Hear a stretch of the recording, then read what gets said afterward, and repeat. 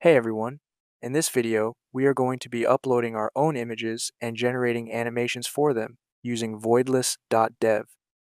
First click on the upload button from the assets page. Now let's upload our image. Note that the image being uploaded should be either 64 by 64, 128 by 128, or 512 by 512. Let's try a 64 by 64 pixel art sprite first. Make sure to set the type and give it a description. Once uploaded, click the Edit button. From here, we can start animating. Let's try a walking animation.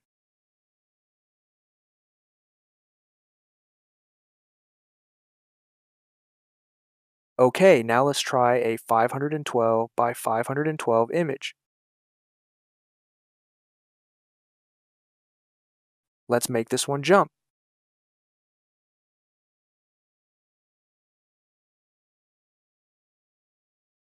As you can see, you can easily animate your own images. Be sure to check out the other videos to explore all the features voidless.dev has to offer. Thanks for watching.